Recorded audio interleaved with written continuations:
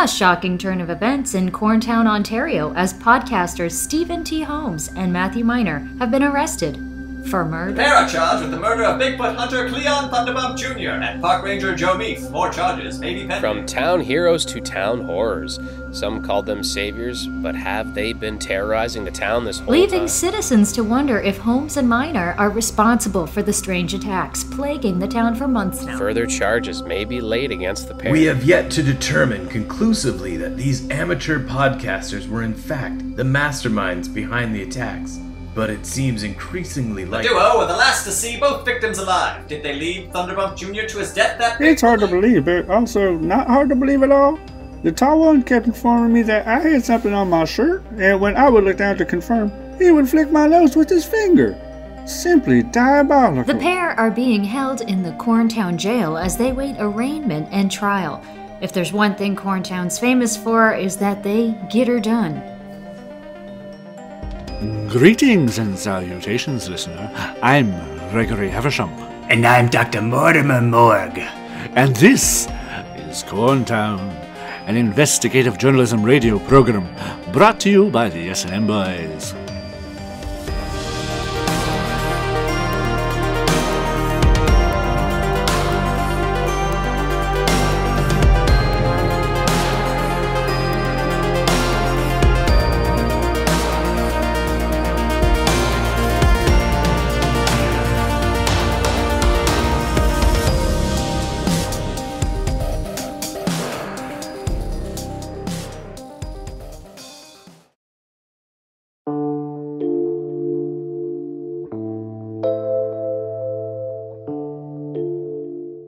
This is usually the thing where Steve and the hunky guy introduce the show. However, at this moment, those two knuckleheads are in the slammer, so they asked us to grab their equipment and cover for them. They didn't explicitly state that they would like us to record an intro, but we thought we'd take the liberty while they're preoccupied with claiming their innocence. Hey, maybe they'll like what they hear so much they'll give us our own show. Oh, what a dream. Okay, what about this? We go on a road trip to a different museum in every state and talk about the art and the use of color and texture and what the art means and talk about how, pretty it is. And we call it State of the Art. State of the art? Are you serious? Discussing and focusing on something so visual in an auditory medium? That is so fucking brilliant. Shut the front door and sign me out. Hey, should we be doing impressions of Steve and Matt, for the intro? Ooh, mimicry. Sounds like the role of a lifetime. Let's try it out. Okay. Ha, ha. And I'm working. I'm Stephen. Hello. Hello. I'm Stephen Holmes. I'm Stephen Holmes. Aha! Okay. I'm Matt. Oh, come on. I'm Matthew Miner. I want to know what dead bodies taste like. This is Matthew Miner. Very good. When last you saw Stephen and Matthew, I mean us, we ran into some trouble while investigating the Corntown Maze Institute. We tracked down Steve and Matt ourselves at the jail. We are in jail. Things look bleak for them. Us. We headed down to the old Hoosgow ourselves, and along the way asked Corntownians if they thought Matthew and Steve, us, could be killers.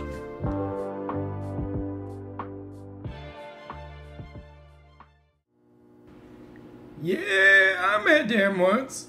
Do I believe they're capable of murder? I mean, I've seen what they can do with a can of cream corn. Unprompted, too. No one begged them to do it. So yeah, I believe they're cold-blooded killers.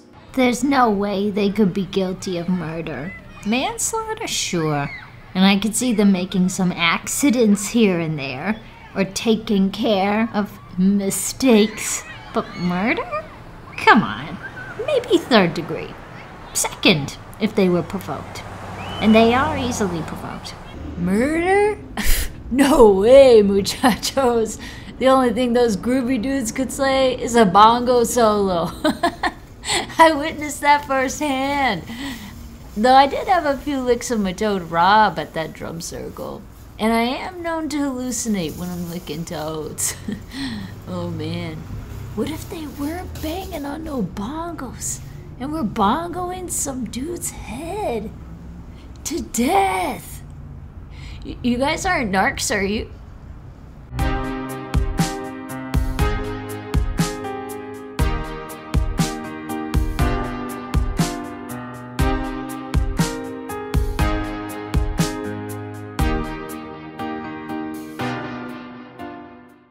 Boyd, come on. This is crazy. We shouldn't be on trial. Yeah, we found evidence that points to the real killer. Let us submit it. How convenient. You just happened to find evidence that proves your innocence. Yes. Sure. Anyway, it's too late. You can't submit new evidence now. This town gets her done. Look, there's no way we killed that guy. It has to be Dr. Pupsenfreud.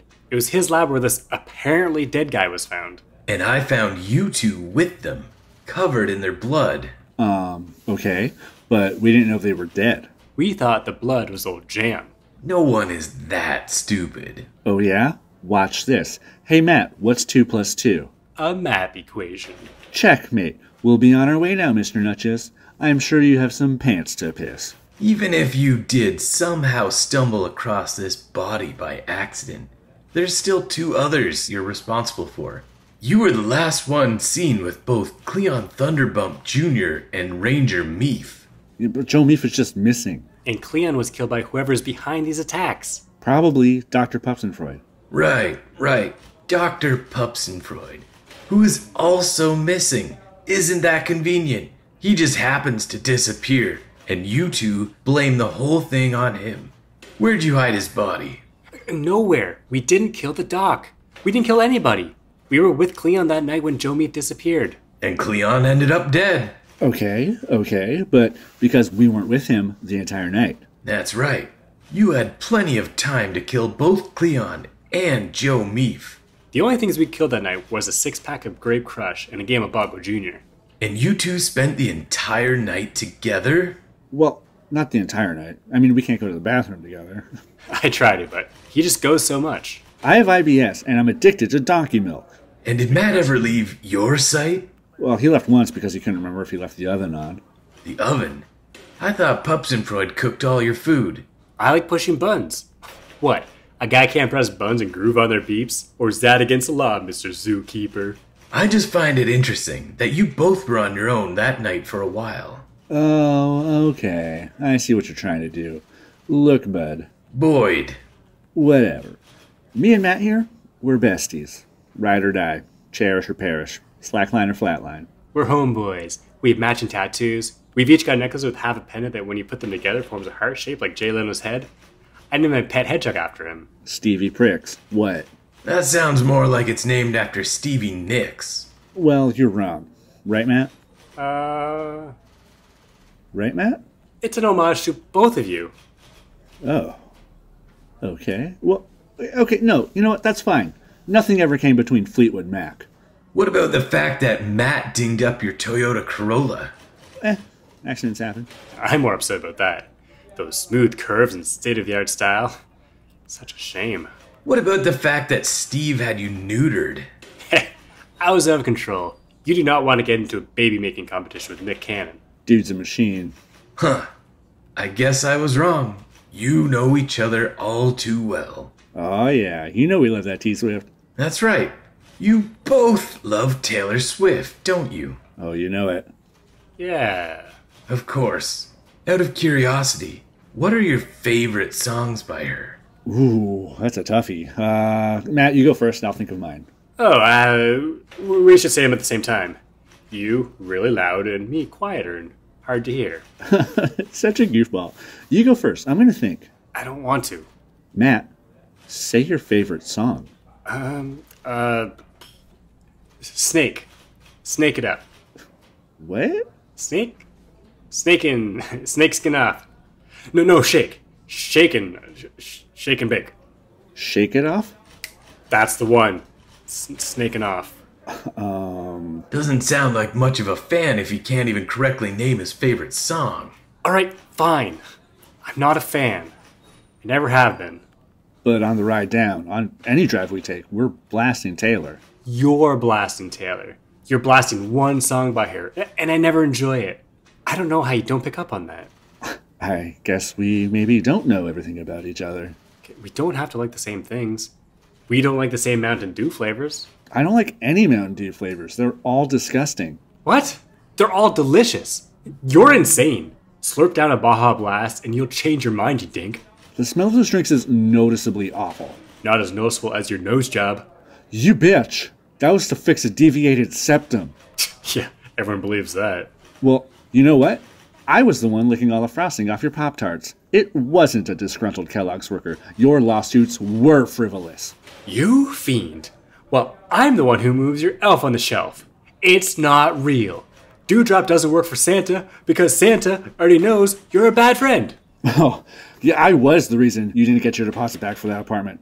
And not because of what I did to your shower drain, but because I told your landlord that you didn't invite him to your birthday party on purpose.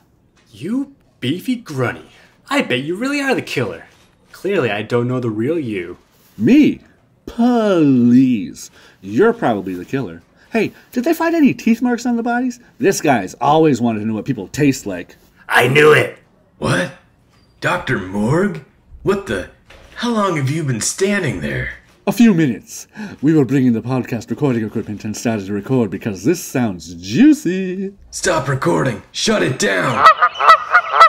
Oh, never mind. There's the goose. It's time for court.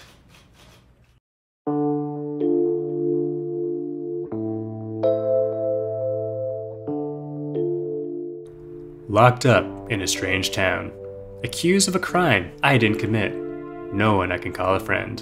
And about to miss Christmas. Can this day get any worse? Luckily, Officer Crubble was able to sneak our podcast equipment back to me so I can still record. I admit that things look dire. The courthouse is packed. The citizens of Corntown are eager to see if the one-time saviors of the town are the ones who have been terrorizing them over the last months. Many hope to see justice. Others seek an execution. Others still are just here for entertainment since nothing good is on TV today. What are you doing? I'm painting the scene for the podcast. No, put that mic down. I'm not podcasting with a killer. It's bad publicity. Hey, are you two still recording this little podcast of yours? We are. This is great must-hear content. Your Honor, please make them stop. Actually, we do need a record of this, and our little typer girl is out with the toots, so I'll allow it. Fine. May we get started? After examining the evidence, I believe that this case is cut and dry, Your Honor. I won't waste the court's time. Yes, we might as well get this over with. I get my granny waxed at 3 and have a Christmas goose to stuff at 4. How did the defendants plead? We didn't get a lawyer, Your Honor. It's okay. I said we didn't need one. Well, that was stupid. Steve, how many times have I watched Legally Blonde? At least once. Bingo. How do you plead? I guess, not guilty, Your Honor. Okay, are you guys still recording? We are. All right then, the record will reflect that. Mr. Nutches, you may plead your case. Thank you, Your Honor. Now then, if I may, Your Honor, ladies and gentlemen of this esteemed jury, when I first met the accused, I believed them to be common buffoons, nincompoops, a pair of dum-dums. Objection. On what grounds? It hurt my feelings. Sustained. Tread carefully, Mr. Nutches. My apologies. I was merely coming to the fact that I, like many of the fine folks in this town, have been duped. These two are not the simpletons we believe them to be, but are in fact cold-blooded, devious psychopaths who have been tormenting this town and its residents. Two men have lost their lives, that we know of. 2 men who were last seen by the 2 men sitting before us here today. Park Ranger Joe Meef met with the defendants as noted in this email exchange. Hours later, he was missing and presumed dead. Cleon Thunderbump Jr., noted Bigfoot expert and cream cheese enthusiast, was lured into the woods in hopes of finding a monster, but instead found his brutal demise at the hands of the monsters that sit right here in this court. Perhaps most telling of all, just the other day, in the aftermath of what I now believe to be a staged attack directed at me, these 2 cretins had the audacity to take a photograph of my urine-soaked trousers. My trousers, which were urine-soaked, not because I suffer from incontinence, but because I feared for my life. I have no shame that as I tangled with the fraudulent creature, I let loose my mellow yellow and stained my dockers. But the mockery that I endured at their hands, I will not let go unpunished. See for yourselves. Here's the photograph in question. Order! Order! Those pants certainly are drenched. This certainly is grievous behavior. Oh man, this looks bad for us. Dodoy. Ladies and gentlemen, the crimes committed were heinous, making me soil my khakis, also killing those other guys. What I don't know for sure is if they were acting together or if one manipulated the other, forced to do things that they would not normally, perhaps also disagreeing about certain female musical artists. I am sure we will hear if this is the case momentarily. Your Honor, I'd like to say something. I thought you might. I'll allow it then. Steve, what are you doing? I'm sorry. You've been through quite an ordeal, haven't you, Mr. Holmes? Yes, sir, I have. This whole town has. This poor town has had horrible things done to it. Horrible things done by one horrible man. Steve, please. Matthew Minor, if that is his real name. That man who stands on trial with me, who has been by my side this entire time, who I have trusted with my life. He is a lot of things. He's a liar and a cheat. He's a Thundercats LARPer. He eats fish with his bare hands like Gollum from Lord of the Rings. And he has poor taste in music. But above all that, this man right here is my best friend. And he's innocent. What? Objection! Overruled. I would also like to say something, Your Honor. This is highly unorthodox, but I'll allow it. This is outrageous! They're guilty! Kill them immediately! Your Honor, ladies and gentlemen of the jury, myself and Mr. Holmes may be buffoons, but we are not killers. We came to this town to solve a mystery, and that's exactly what we have done. You see, your town has not been terrorized by an animal, or even a monster, or aliens, or ghosts. It has been terrorized by one man, and one man only. We knew you'd prevent us from submitting our own evidence, but luckily, we knew you couldn't help but share that photo of you in your piss pants. That photo shows that I was attacked. I'm the victim! Does it? I will ask you to take a closer look at the photograph in question. Here, in the foreground, myself and my colleague are in fact posing and laughing with Mr. Nutch's pissy pee-pee pants. However, if you look at Mr. Nutch's in the background here, what do you see? A man wearing a jacket and tie and business attire up top, and nothing but tidy whities down below. If you look closer at this fashion mullet, one thing stands out. His tidy whities are pristine. There is not a single drop of golden dribble on that crotch, let alone the stain you would expect from the gushing fountain of piss that it would take to drench those pants. Which leads to only one conclusion. After we escaped Town Hall and reached safety, Boyd Nutchess used the distraction to remove his pants, pause every drop of piss he held in his bladder onto them, and put them back on before exiting and telling us his wild story to make us believe he was attacked. That's not true! I peed in my pants! I peed in them! Mr. Minor, are you and Mr. Holmes suggesting that Boyd Nutchess is responsible for the attacks and murders of Cleon Thunderbump and Joe Meath? No, Your Honor. Not exactly. Boyd Nutchess did not commit those crimes, because Boyd Nutchess doesn't exist. He never has. The man who stands here with us is Justin Dobie. Oh, you got me! It is I, Justin Dobie. How did you know it was me? What gave it away? We were suspicious from the moment we met you. Mostly because you were a jerk. But something else just didn't look right. We thought you just had a weird skin condition, but then it clicked. You were wearing layers of prosthetic makeup.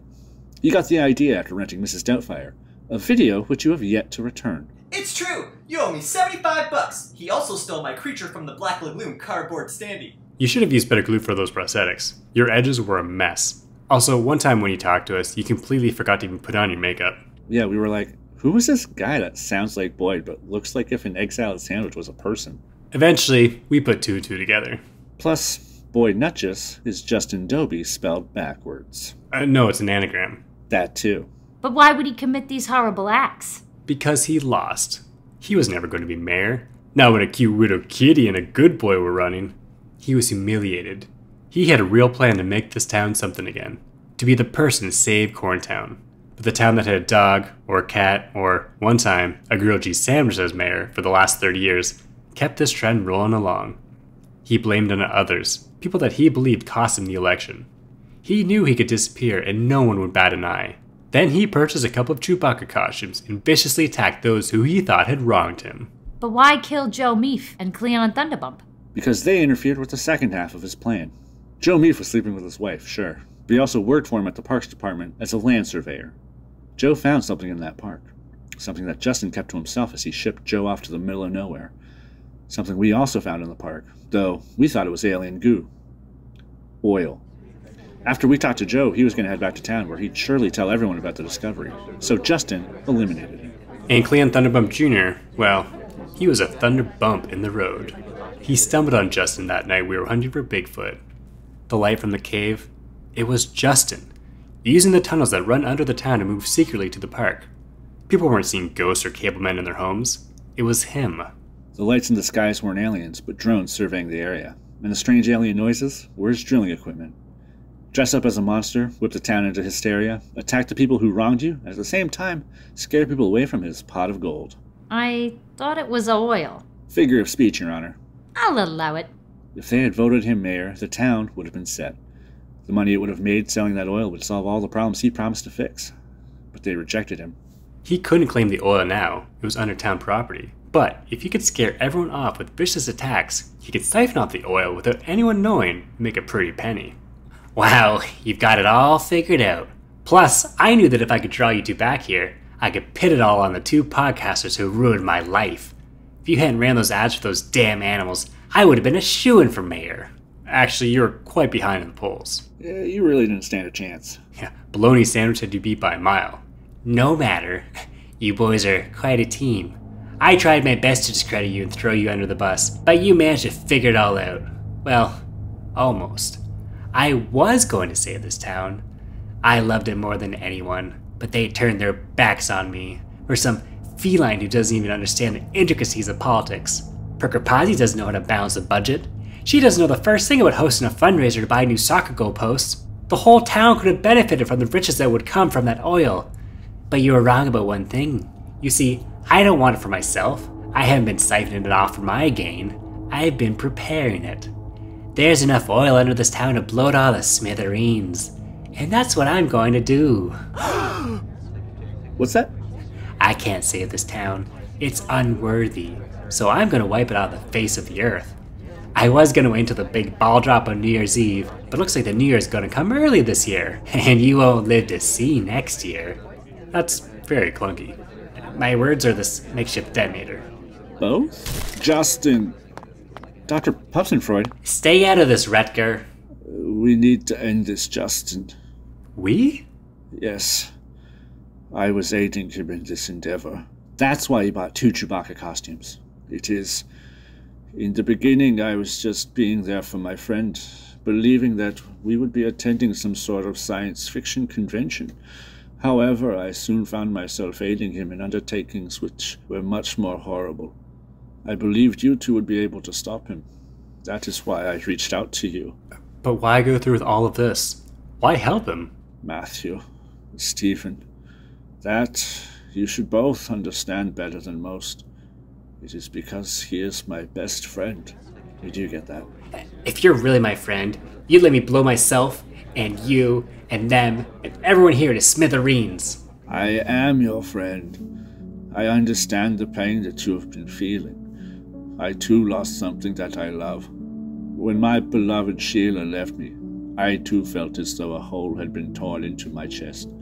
Every morning when I would wake in a cold bed alone, when I would open my utensil drawer and find the spoon slot emptied, when I would take a hot shower to feel a simple warmth, which would dissipate when I would find words scrawled into the mirror that the steam would reveal, words that said, "Enjoy being alone, stinky dink." You think that I too did not think of wiring up Sheila with explosives to rid the world of her? I admit that I did. But I knew that I would regret it, just as I regret having those thoughts. We cannot change the ways that people think about us. However, we can change our ways and hope that people see us as we truly are. He's right. You see us as you want to see us. In the simplest terms, in the most convenient definitions. But what we found out is that each one of us is a brain, And an athlete, and a basket case, princess. and a criminal. Does that answer your question? Sincerely yours. The Breakfast Club. Okay. Yes, give up this plan, Justin. I have extra room around the Christmas corn. There will always be a place there for my friends. Though you will have to sleep on the pullout. I'm sorry, everybody. I'm so sorry. Karate! Oh, I was turning it off. Sorry, I got amped up on Mountain Dew. Matt, this stuff is delicious. Well, it looks like everything is going to be alright. Let's get out of here. Wait a minute. 2 people are still dead. Someone has to answer for that. Actually, that's not true, Your Honor. Is it? Joe? Hi, yeah, I'm not dead. Matt and Steve told me that Dunkaroos are back, and I was really hankering for some snacks, so I abandoned my post and headed back to town to get some Dunkaroos, but just as I was about to get out of the woods, I got sprayed by a skunk. I couldn't go to a grocery store stinking like a stinky little skunk butt. My ex-girlfriend Samantha works there, and I was not going to give her the satisfaction of calling me a stinky little skunk butt again. So I went home to change and have a bath, and I wanted to set the mood, so I lit some candles, popped on some relaxing tunes, and added essential oils to the water. But I guess I went overboard with the oils. My tub was so slick I couldn't get out of it. I was stuck in there all week until the mailman broke into my house to use my bathroom for a dump. It was a Christmas miracle. What a relief. Well, that's all well and good, but there's still one dead. Cleon? You're alive? Quite right, old chaps. Found myself in a bit of a sticky spot in those woods that night. Thinking quickly, I whittled down a fallen tree into an exact replica of myself, popped my clothes on it, and covered it in a spot of poo-poo doo-doo. Seems to have done the trick. Where have you been? After my successful ruse, I then spent the next week integrating myself into a family of opossums that live in the abandoned dairy corn. Hot treats and cool eats indeed.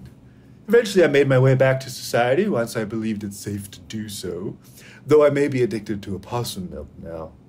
I'll have to leave some out with the biscuits for Father Christmas. Well, I, for one, am glad to see and smell you again. Yes, we can all smell him.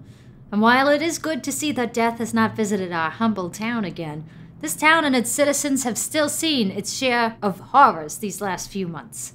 There have been violent assaults. People have been living in fear. Somebody needs to answer for this. But Your Honor, it's Christmas. And wasn't it at Christmas when a certain someone was seeking shelter? Or at least, seeking to defend their shelter after their family forgot about them and flew to Paris for the holidays, leaving them alone while 2 criminals tried to break in and rob the place? And didn't that certain someone learn to forgive and accept his family despite their horrible flaws? And didn't that certain someone find themselves in New York City the following year and pretty much learn the same lessons again, but now with a bigger budget? No. I appreciate what you 2 are trying to do for me, especially after I framed you for a horrible crime and then tried to blow you up along with the rest of the town. But I need to hold myself accountable for my actions. I once wanted to clean up this town, and I know that you can't make a place clean by sweeping things under the rug. Eventually your mom will lift that rug and find all your little pieces of dirt, and then she'll give away your Power Ranger toys to your cousin Eerie Eddie. Your Honor, I'm guilty. Are you sure? What those guys were saying was really working for me. I was gonna let you walk. I'm sure. In a small way, I can make Corntown a better place. And hey, maybe I'll be able to run for mayor again once I've served my punishment. Sure. That won't be for a while, though. I sentence you to 30 years to be served in Corntown Penitentiary for aggravated assault, attempted murder, animal endangerment, and for not returning a video cassette. Case closed. Okay. Well, a man is only as good as his word. Justin, my dear friend, I will visit you often, and in the times at which I will not be able to visit, I will write a correspondence with all the mundane details of my life. Thank you, my friend. Perhaps I could even bake you a confectionery dessert that would serve as a way to sneak you in a tool with which you could escape from your prison cell. I wouldn't trust your baking. No, you would be right not to. And also, I was kidding, and I would not break any sort of law again. I'll see you on the other side, Rudy. I will see you on the other side, Justin. Come on, Toby! Hey, Officer Crumble. Great job finding Cleon and Joe. I was doing it to save you guys. I thought if I could prove they were still alive, you couldn't get in trouble for their murder, and one of you wouldn't have to throw the other one under the bus. I heard how you guys were arguing. That's very kind, Bubba, but that was all for show. We had to make Boyd think he was in control. Actually, I was really pretty cheesed about the Taylor Swift stuff. Still am, actually. Oh my god, just drop it. She's not that great. Not that great? 11 Grammy Awards, 58 Guinness World Records, 200 million records sold worldwide, best full market launch at the Canadian Fragrance Awards. Oh my god, I'm just not a fan, okay? It always bothered me that she dug her keys into the side of his pretty little suit that four-wheel drive. Are you serious? Yeah, that's a rude thing to do. Oh my god, Matt, that's Carrie Underwood. You're joking. I wish I was. Oh my goodness. This whole time, I thought that was Taylor Swift, and now you're telling me it's Carrie Underwood? Yeah. What a whoopsie. Oh, that is such a goof. It's Carrie Underwood. She's a cunt. Such a cunt. Oh my gosh, what a cunt. Oh, big old cuntaroo. So funny. Oh, I guess I do like Taylor Swift. A Christmas miracle? Now, kiss and make up. What? I don't want to do that. Kiss and make up. Do it. Fine. Whatever. I guess we just... Yeah, just, there. Okay. Guys, you can do better than that. Come on, kiss and make up like men. Okay. Alright.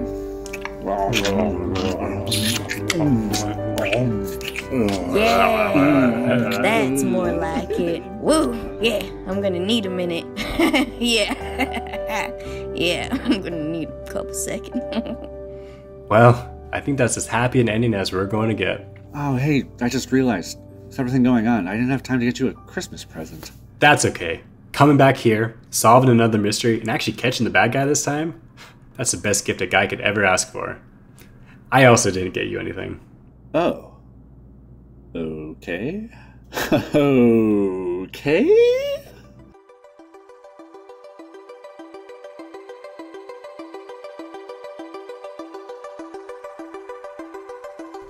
With Justin Dobie / Boyd Nudges now in prison answering for his crimes, Corntown was once again safe.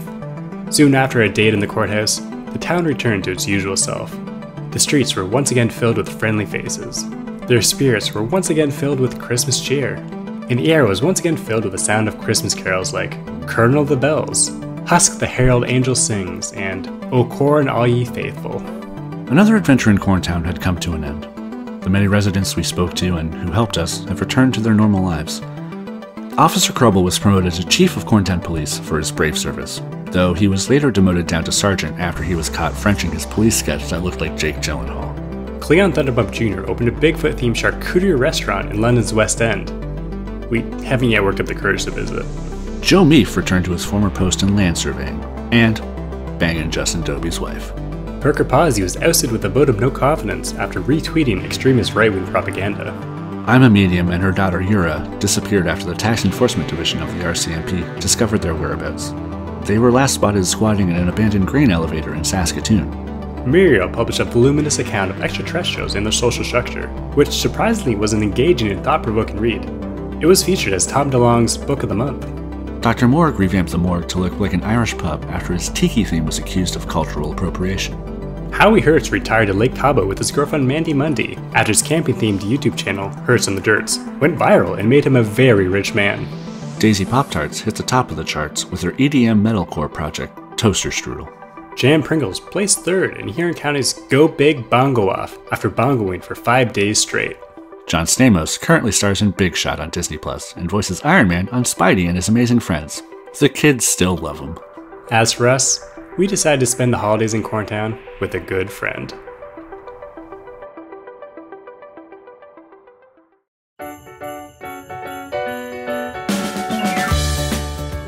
right, my two friends. Dinner is now being served. A juicy, plump Christmas goose, who passed away from various experiments I performed on it at the Mace Institute. Wow, I gotta say, Doc, I'm nervous to eat this, but it smells delicious. There is nothing to worry about. I have eaten all the animals that I have experimented on. Nothing out of the ordinary has befallen me. Though I do now expel urine that is phosphorescent. Oh, sounds neat. My piss is boring as shit. We really need to thank you, Doc. We couldn't have solved this case without your help.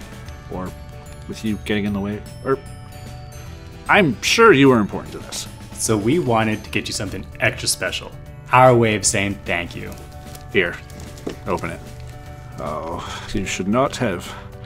I will just pull this ribbon and tear this paper, and now I will open this box. Oh, tissue paper. You really should not have. I have spent hours crinkling this fun-time toy. No, look under the tissue paper. There is more? Oh, let me see here. A spoon? Well, a picture of a spoon. We ordered you a whole set on Albania and Amazon, but they didn't arrive in time. But they're really nice spoons. Only 3% lead. I do not know what to say.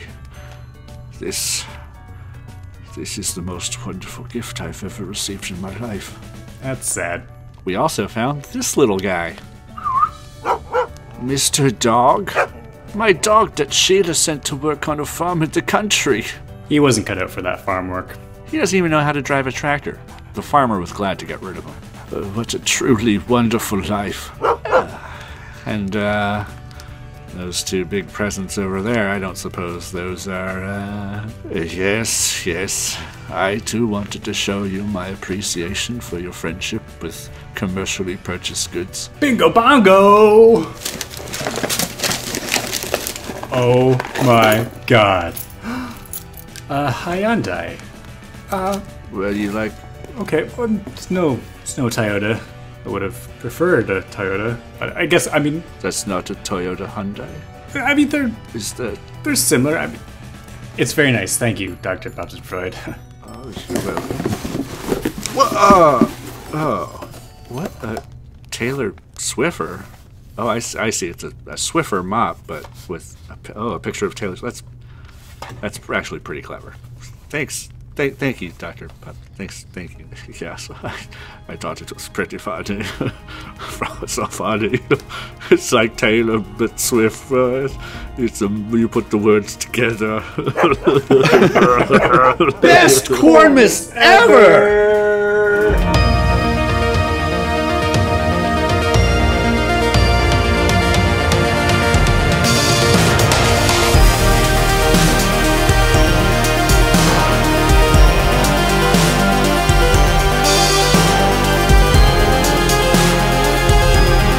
This has been an S&M Experience production.